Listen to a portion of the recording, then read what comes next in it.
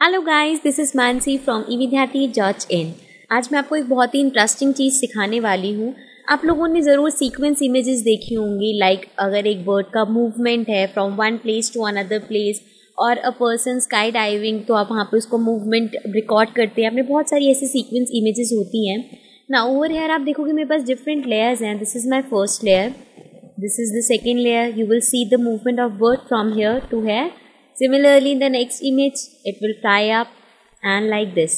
Now I have different images. What I want is मैं इन सारी movements को एक ही image में capture करना चाहती हूँ. So I want to set the sequence in a single image. Let's see वो हम कैसे कर सकते हैं.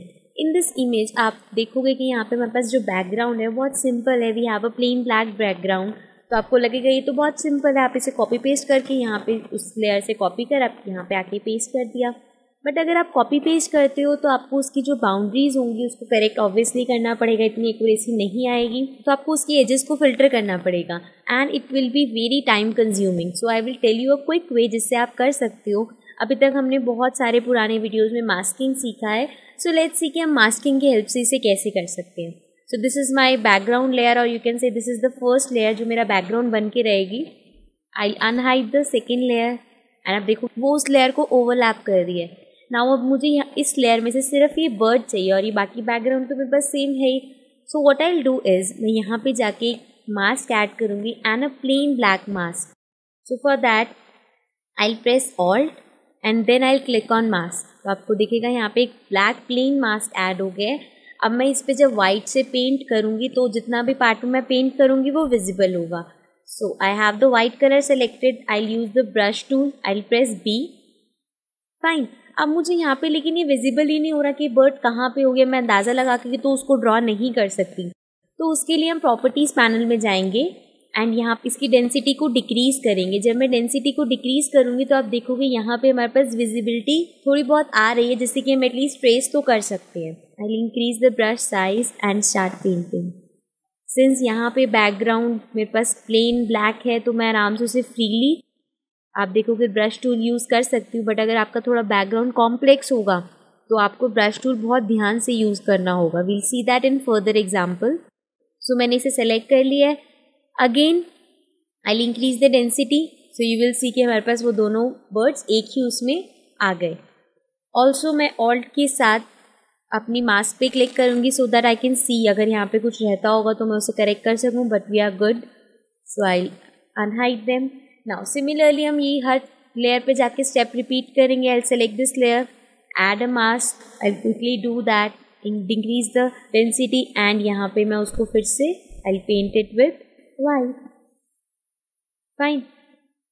अगर आप इसे कॉपी पेस्ट करके इसकी एजेस को ठीक करोगे तो उसमें बहुत ज़्यादा टाइम लग सकता है।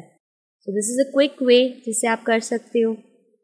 अगेन यू विल सी कि हमारे पास 3 इमेजेस एक उसमें आ गई है। The same thing will be done to the last layer. I unhide this, select this, add the mask, decrease the density and then trace. So you can see it is a very easy and nice way जिससे आप ये कर सकते हो। Fine. Again I will increase the density, close this and we have the image. तो मेरे पास 4 जो different multiple images थी मैंने उसे कंबाइन करके एक ही इमेज में इंसर्ट कर दिया। Now I can save it as a JPEG if I want to. Now let's move to the next example. I will press control tab and you will see कि यहाँ पे भी मेरे पास वही सेम है। मेरे पास डिफरेंट लेयर्स हैं and we have the girl in different positions, right. तो इसमें भी मुझे वही सेम चीज़ करना है। बट जैसे कि पुरानी जो हमारे पास इमेज थी उसमें हमारे पास पीछे ब्लैक प्लेन बैकग्राउंड था तो वो बहुत इजी था and this time we have to be more careful. So let's begin. I will hide this layer, this would be my background layer जो मेरा फिक्स रहेगा। Then coming to the next layer, I unhide this and you can see over here this is the new layer. So let's start with adding the mask. I will press alt and click on the mask. You will see कि यहाँ पे मेरे पास mask add हो गया है।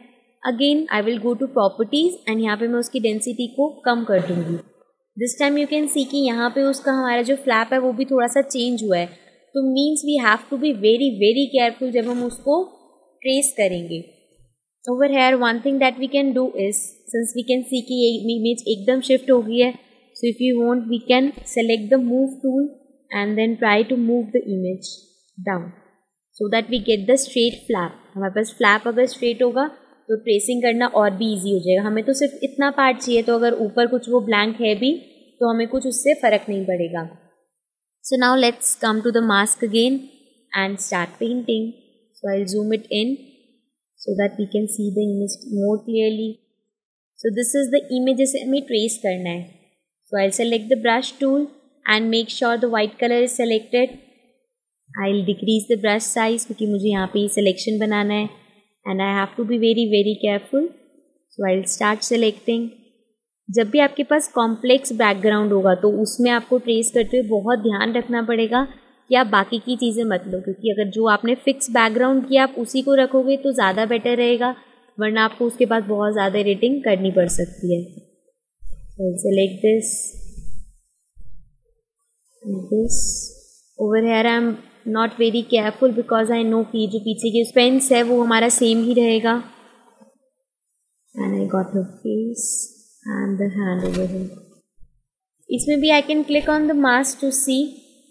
Firstly I'll increase the density and then click on the mask. So you can see हमने बहुत अच्छे से इसको ट्रेस किया, कहीं पे भी रिमेनिंग्स नहीं है. I'll unhide this layer and then move to the next layer. Similarly जो हमने इस लेयर पे किया वही हम यहाँ पे करेंगे. मैं फिर से इसमें मास्क ऐड करूँगी and then decrease the density so that we can see the image. Move it and then start tracing again. I have to be careful because अगर मैं यहाँ पे पेंट कर दूँगी तो आप देखोगे ये फ्लैप ऊपर हो गया है, एंड अगर वो वहाँ पे पेंट मैंने कर दिया तो वो फ्लैप अलग से शो होगा. So I can even get a smaller brush so that I don't make any mistake.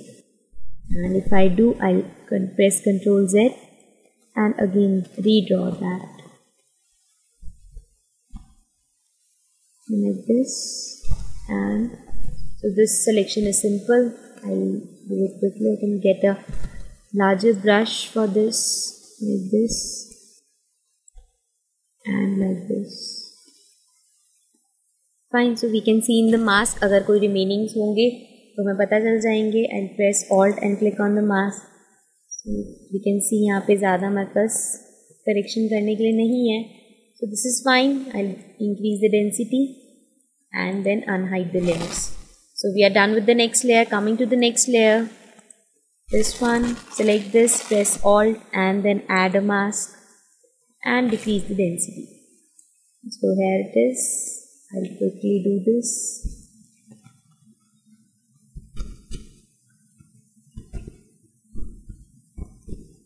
So we're done with this. I'm moving up, increasing the density and coming to the last layer.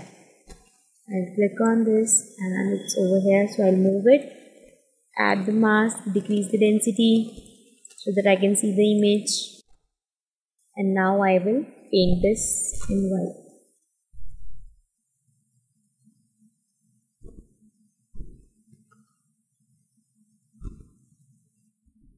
So now we'll increase the density of this and we are done. I'll press Ctrl 0 to fit it on screen and hide this. So you will see कि हमने उसे बहुत अच्छे से sequence को हमने एक ही image में अप्लाई कर दिया. We can save this image. So this is how आप different images को एक में combine करके sequence effect दे सकते हैं. So see you again with some more sessions. Till then, bye bye.